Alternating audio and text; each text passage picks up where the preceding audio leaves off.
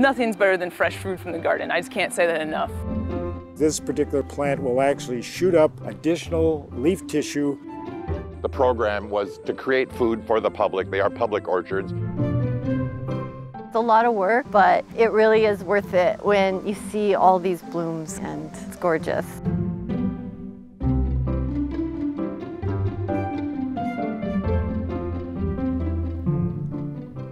Hello and welcome to Great Gardening. I'm Dennis Lampkin, your host for this evening. We have our garden experts with us tonight. They are horticulturalist and garden expert professional Bob Olin and garden professional Deb Burns-Erickson. As always, we want to hear from gardeners across the region who have questions for our experts on all things gardening. Volunteers from the St. Louis County Master Gardeners Program are here to answer the phones. Call locally or toll free. You can call 218-788-2844 or 877-307-8762, or you can email us at askwdse.org. Let's talk about current conditions. Quite a day today. National Gardening Day today. Isn't that something? It just reminds us what the Great White North is all about, isn't it? Last week we thought a week later we'd be seeing the tulips up, but they're going to be held back a little bit. There it is, pussy willows, that's a sign, right? That is a sign. This was just shot this afternoon, I believe. And the only good thing about that is we're going to get some slow melt and some more moisture accumulation. Maybe very critical this year. Right, no flooding with We need snow. to store up all that moisture for we this do. season that's ahead. Well, the theme for tonight's episode is houseplants. We'll have more information coming up, but first we visited Deb at the greenhouse, and she taught us a simple way to propagate Dracaena. This is Swartop. It is a succulent. It has a really nice aesthetic value, and they're not difficult to propagate. On these ones, what we do is we'll cut the tip off, and then we just put it in dirt, just like that, and then they'll grow, just like that. And so what happens is you take that bud, and then the lower buds all start to break. Same with right here. It's amazing. These little things, this is probably 5 years old, so in 5 years, you could have this, but you have to be somewhat diligent about taking those cuttings. And a lot of people won't take those cuttings, the leaves to break or the nodes to break on the sides. But it can be done, and it's not difficult. And again, if you're starting with plants, start with some succulents. They are no fail. You just keep a really nice and light and dry soil and emulate where they come from, which is in Central Africa. Water them heavy on occasion, every 1 to 2 weeks, depending on the weather. They can go outside in the full sun. These were grown in the full sun here, and they're really easy to take care of, and I think they're beautiful too. But a lot of other succulents, you just take the cutting off the edge, like that. That's all you do, and you stick it like that, and that will root. That's why we have a lot of succulents. They're extremely easy to grow. This one also, off of the sides, you can just break these off. If you get roots with it, that's great. But if you just set it there, it's going to root. Just don't overwater it and give it a lot of good light. Interesting. Deb, you wanted to talk about 5 houseplant myths. Right. And houseplants are extremely popular right now, and pandemic brought on a lot of that and brought in new gardeners. So these are some myths you're going to see. And number one is water your plants weekly on a regular schedule. Not true. What you need to check them weekly for sure. But depending on how big the pot is, what type of houseplant it is, the light situation, and if your heat is on them or if there's a cool area that they sit in, they're not going to need it weekly. You're going to need to check them, and then during the summer they will, and once they're actively growing, then they're going to need a lot more water. And number two, put rocks at the bottom of a pot to help with drainage. So there are new containers, a lot of really pretty containers that do not have drainage. Now, I wouldn't plant in them and expect it to be able to stay dry at the bottom with just putting some rocks. I would either put a hole in it or I would put a container inside of that container. Terracotta is my favorite. You can take it out, you can check it, you can see if it's wet, stick your finger in it, and so it's much easier to grow and much more successful. Number 3, brown leaf tips means your plant is overwatered. My opinion, again, not true. It's interesting, this is a very interesting fact to me, that if the tip is brown and it's symmetrically brown and there's no irregular shape to it, then that is generally, it is too dry. But there can be other problems with a brown tip too. Well, in our municipal waters, I know we've got both chlorine and fluoride in particular. So there's some of these thinner-leaved plants, spider plant, that can actually brown off because that fluoride gets carried to the tip. Right. Avoid it by just taking your water and just let it sit on the counter for 24 hours. And the fluoride and chlorine both evaporate into the air. And ferns are like that too. Ferns You're right. It's that too. thin leaf. Thin if leaf. it's a thicker leaf, you really don't have as much problem. So, and then number 4 is put your brand new plants in a bigger pot right away to encourage them to grow. Not true. A lot of times, Androcina or Sansevieria, they like a tighter pot. They do better in a tighter pot. But you can tell if the roots are tight by feeling, if it's a plastic container. If that container feels hard and rigid because the roots are hard and rigid, well then you do want to bump it up slightly. But if it is soft and the soil is not very taut when you put your finger in it, then the roots are not that root bound. And honestly, houseplants do better with a smaller container, less chance of overwatering. And then number 5, mist your plants to increase humidity levels. Not true. Unless you are a professional grower and you have a 1 hour, every hour you have a 1 second mist go off, but that's no one but a grocery store or a professional grower. Like we do have that convenience in the greenhouse. But a lot of times if you have a container and you put it in a saucer and you put rocks in the bottom of that saucer and then you fill it with water. So the roots can get to the water if they need it, but it also does help to evaporate and it is much more for humidity that way. That's great. What's your favorite soil moisture meter, Deb? Oh, your finger. Okay. Right? Exactly right. Exactly right, Bob. And don't put it at the same spot every time. You want to check a different one because sometimes it can get down deeper and deeper and then it's pretty useful. Absolutely. And the price is right. Yes, absolutely. Thanks, Deb. Interesting. Let's get to a few questions. Last week's episode was on tomatoes, so we have a couple of questions relating to tomatoes. What can be done for blossom end rot? Very common problem, and we learned a little bit about that last year. Not only do you get blossom end rot on tomatoes, zucchini and other summer squash and our pepper plants as well, and that is really a calcium deficiency. So either you don't have enough calcium in the soil, and that can happen in a potting soil Soilless situation. Mixture. Soilless mixture, peat mixture. And there you might want to add some gypsum, which is calcium sulfate, or you might want to fertilize with calcium nitrate. But in a garden situation, you got plenty of calcium in the soil, and it's translocation, irregular watering. And what we learned last year when it was so dry, you've got to water on a very consistent basis. Otherwise, the calcium flow to the end of the fruit itself stops, and then the tissue decays and you get blossom end rot. Consistent water, plenty of calcium. Judy by the zoo wants to know what's a medium-size tomato to plant. Oh, a medium size, not a beefsteak. Not a beef. Well, she not wants a beefsteak. A meaty tomato. A meaty tomato. Well, okay, so a medium one, and meaty is Roma a lot. There are different sizes of Romas. There are some great new genetics for Heartland and 4th of July. I mean, they're smaller, and you're going to get lots of tomatoes, but they're meatier too. Yeah, you're right. Your paste tomatoes, Amos paste, and a San Marzano would be another one there.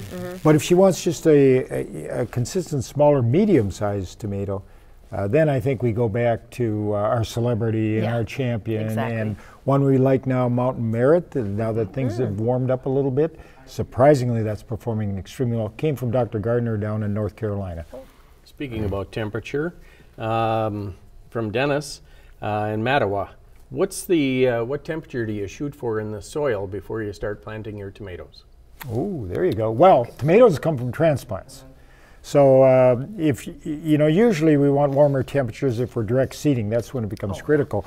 It's air temperature really that's critical, and you want to go a little bit later, I think, really, because last year we've learned the hard way that even if you don't freeze a tomato off, you set it back. It takes a while to restart, so you want to delay until air temperatures night and day are going to be certainly above 50, 55, maybe about, we've always said June 10th. We froze on June 11th a couple places last year.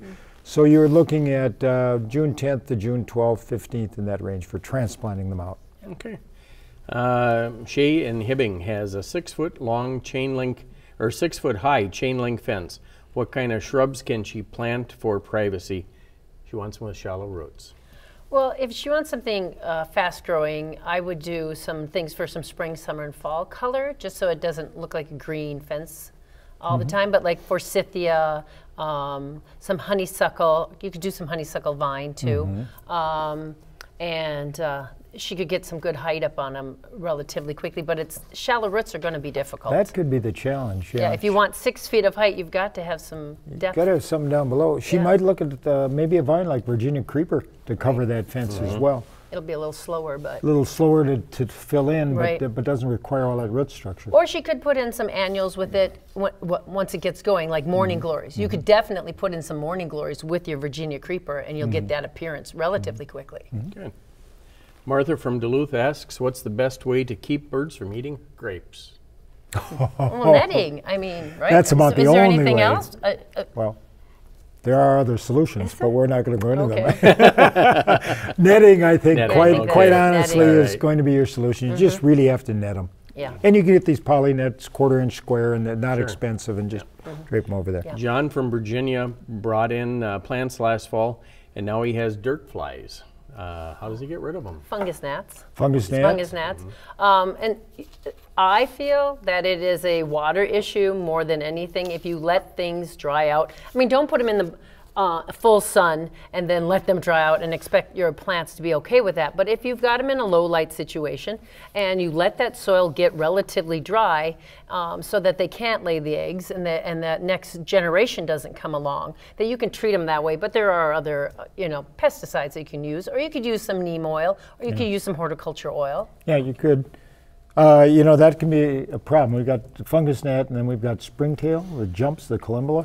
Yep. And if you can't get them under control, a drench with some of these biologicals probably isn't going to work in the soil. But you might have to go to a more conventional pesticide. Don't have labels indoors. You're going to have to wait till it warms up, and then just a small application of an over-the-counter material as a drench will actually be quite effective. Or sticky cards. You could Work try too, that right, too. to Yellow. help. Bob, you wanted to talk about the 10 most popular houseplants. Surely. I really want to give credit to Carol Christensen. She's one of our master gardeners. These are her house plants. And she's got a great project with other master gardeners where they're actually propagating houseplants, taking them out into assisted living facilities and bringing joy into that setting. So congratulations, the good work they're doing there. But if we take a look at some of these, and there are so many, hundreds literally of houseplants out there, and everybody's going to have their favorites. But certainly the arrowhead plant here will work very nicely. Criteria, I think something that's low maintenance will thrive in low light, doesn't require a lot of care. You can water quite easily. But arrowhead plant, the big begonia group, I think that's very popular. The Chinese evergreen there at the bottom. Here's some variations, some color. We're seeing all these new introductions. Wouldn't you agree with it? Lots of great breeding. A lot of great breeding, a lot of variegation in color.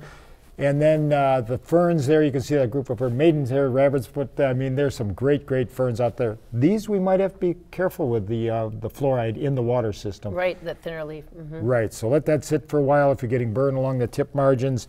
And then the peperomia group. I love that name. I love the plant. It's You so love the easy. plant. I do. You're not going to put the peperomia on your pizza. Well, yeah, we've never tried though, have we, Bob? Really? So That's not peperonia. you can't go. You don't know, Bob. Really? Well, we don't know. That's That's right. it. We don't know. But then another group down there, pothos or devil's ivy. Now that's confused with philodendron. They're very, very easy to grow, easy to propagate. They tend to last forever in low light. The difference between the two, pothos, think about that heart, has a heart-shaped leaf. Think about the devil and heart. I don't know why I put that together. Philodendron is the other one that has kind of a sharper lanceolate leaf. But those are some of them. Here's another one, of course, our rubber tree, which is very, very popular, is Sansevieria. On the right there, that's a snake plant. Now classified as a Dracaena, I understand, which is a new one for me, but sometimes they're regrouping them based on genetics. And care, yeah. And then the succulents, which Deb mentioned, that are so easy to grow and propagate, right? And they do so well in our warmer, drier environment. And in that group, maybe some cacti as well.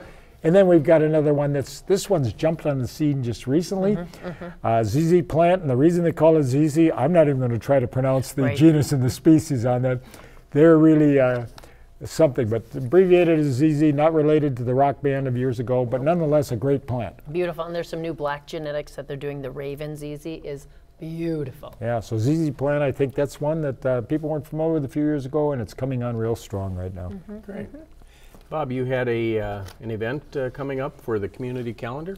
Yeah, we really do. We've got our spring gardening extravaganza. I'm pleased to say both Deb and I are going to be on that particular program, and that's down at the Depot on April 23rd. It's going to be a full day, at 9 a.m. until 2:30 rather than 1:30, so we've actually expanded that, I guess, a little bit since this slide was made. You can visit c@umn.edu to register / there it is, SLC Garden, or just call the St. Louis County Extension Office, 218-733-2870. Great day. We're going to give everybody sunflower seeds. We're going to have a discussion about planting up our community in honor of the salute to the Ukrainian folks with sunflowers, but everything from growing edibles. The concept is an integrated garden, so we're going to have edibles, small fruit, tomatoes, peppers, and then we're going to have pollinator gardens. Deb's going to talk about some of her favorite, not just shrubs as well as annuals that attract pollinators. A little bit feed them all summer. Yeah, we're going to try to feed them all summer. We're going to have just really a great time, lots of participants. So if you want to join us, always a lot of fun. Fun down at the Depot, and I know you're associated with that fine facility down there, Dennis. And thank you for being on their board as well. It's always fun. Bobby from Spirit Valley, West Duluth, wants to know, why do his roses sometimes bloom in June, but sometimes not until July? Temperature and how early our spring is. I wonder what our spring is going to look like this year, because I feel like May is going to be warm, because a lot of times we have alternating months. I feel at least that's the way we kind of track it. If we have a cool April, then a lot of times we'll have a really warm May. We have a term for that. It's called reversion to the mean. I didn't even know. Where you'll see that oftentimes, where it's real cold and then it gets real warm. Yes. And then it all comes together, and it was just an average year. But when you had extremes on both sides. Right. So who knows what's going to come. Yeah. But temperature, You know, Deb, what do you think about that budding? We got to get those flower buds to set up as well. And sometimes it can be too cold, too hot, not enough fertility, not enough phosphorus. So maybe... And in the fall when they set. Right. If you kind of give up on roses, because roses can be high maintenance. Yes. And by the end in the fall, and you're just like, oh, I'm done. I'm so done. Well, you shouldn't be done, because your next year might suffer from it. Right. Yeah. So just keep going. The plant's going to do what it can. You can sometimes, it's real hot, cool the buds down a little bit so that they don't abort on you. But for the most part, they're going to operate on their own schedule, depending on the weather. Dennis from Mountain Iron found a patch of asparagus in the woods. Is there anything he can do to fertilize it? Would wood ash help? Ooh, it's a good question. You know, a little fertility, high nitrogen fertilizer, not your wood ash. Now, wood ash, you never want to apply wood ash. There's potassium, there's phosphorus in it, but it's a liming agent. So we never really want to apply wood ash unless you've got a soil test that indicates that you need lime. Then you can substitute even a little bit less of wood ash. But a little bit of a nitrogen fertilizer, even a little compost would help early in the year as those fronds are beginning to emerge. And really weed it. Really weed it and really compost it. Sure. And enjoy them early. Yeah. And enjoy them early, yes. Marilyn from Duluth. Last fall, she mulched her garden very heavily. Now what does she do to add compost?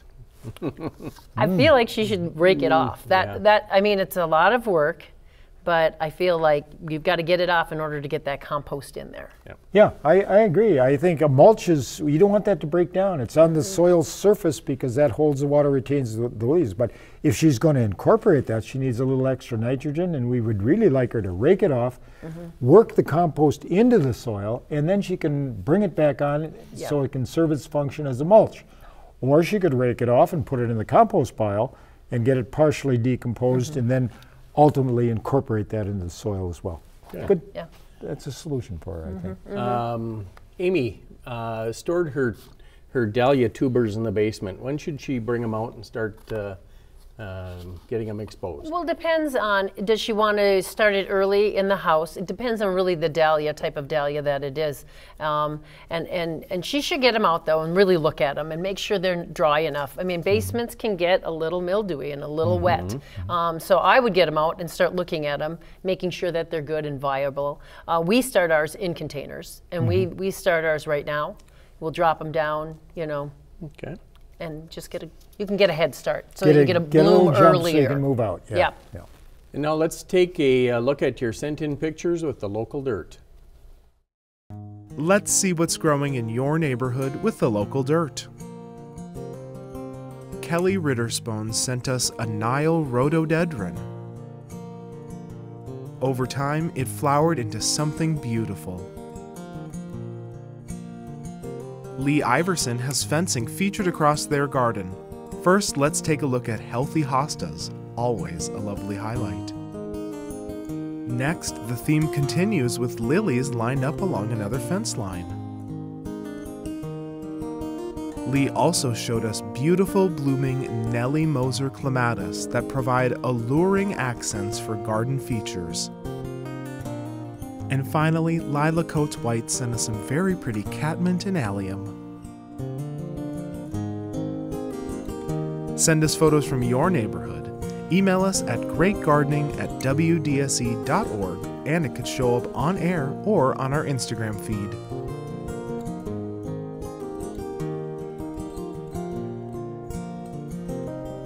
Well, thank you all for calling in. We're getting a lot of questions. We have a few more. We'll try to get through them as quickly as we can. How do we fertilize blueberry plants? John wants to know. Another great question. You only want to fertilize with an acidifying fertilizer. You want to keep your pH down. And I'm going to say ammonium sulfate, not aluminum sulfate. We see that. We see it in the containers. You get potential aluminum contamination, ammonium sulfate in the spring of the year, just as the buds are beginning to break. Okay. Peter from Aurora, my carrots are always small. I have sandy soil. How do I grow larger carrots? Well, one of the issues really is the sandy soil.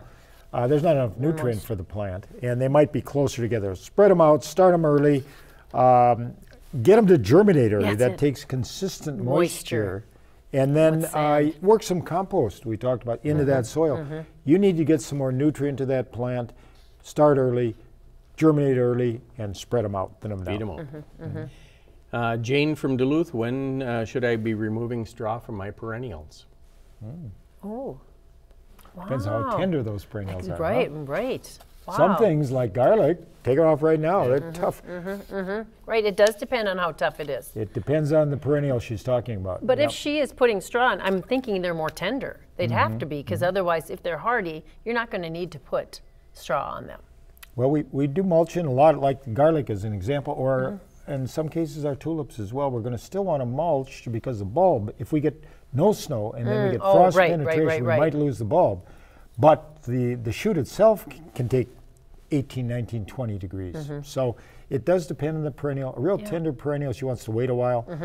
Certainly some of the hardier perennials like your garlic and so forth, that can come off now. And you want to open that up because they will push their way through these mulch, but you get these twisted stems that come as a result. So even though there's snow on the ground, it's not that cold, she can start taking some of that off on the hardy ones. Okay. Gail in Woodland, what's the best soil for a raised bed? She has 4x4, 12 inches high. They're galvanized metal. Okay, best soil. Okay. She's going to fill that.